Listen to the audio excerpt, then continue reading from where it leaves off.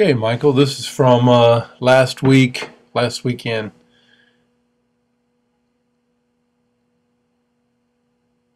and I've got some video of you on this channel and you can go back and look at the difference. I mean, it's definitely as far as the amount of energy that your body looks like it's generating, it's definitely a lot more.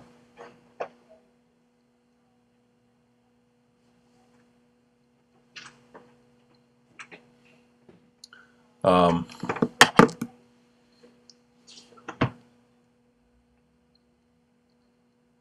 This is going to take a while for you to get the hang of it. I guarantee it. It's not going to be something that's just going to be easy to master, so to speak.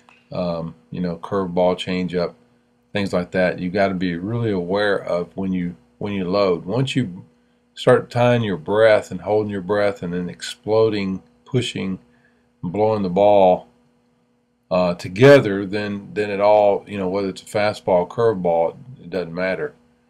I'm a big believer.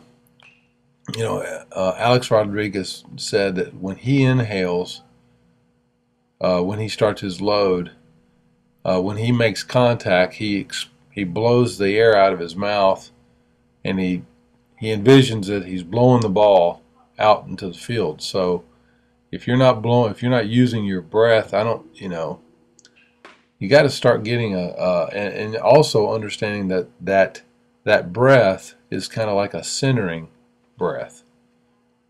And here, Matthew, what I'm seeing is, your front knee is consistently soft when as you make contact, it's bent.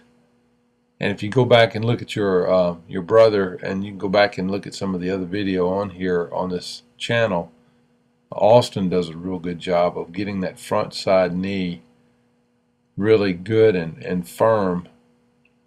So you got it firm now, but it's not really, you're not really using that your left leg as much as you could. So when you come down with that heel, you should be working on getting that front knee straight. And it really doesn't become straight until you're pointing the bat head towards the pitcher. It's like it's a constant momentum to try to get your body force going, going in the opposite direction of the ball. You guys are letting the ball get deeper in the zone, and that's good. I tell guys all the time, you don't have to practice too much about pulling the ball.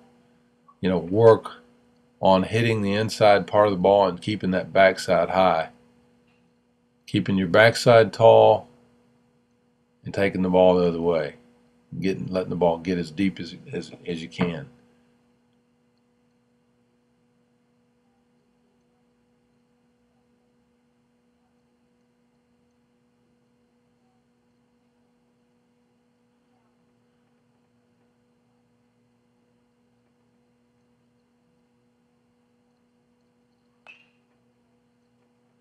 Mechanics are looking good and looking much better.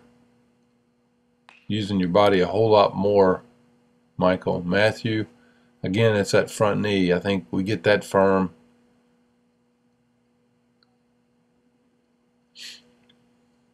And you're doing a good job of keeping your body from going forward. One thing I would do, both of you guys, kind of pull back a little bit as you're swinging through. Your energy stops and it starts to go up a little bit, Matthew. You see yourself kind of pull back a little bit. That's just a habit.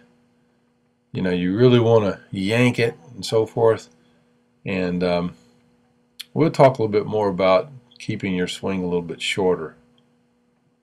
It's a little bit long, but keep that front arm really, really straight.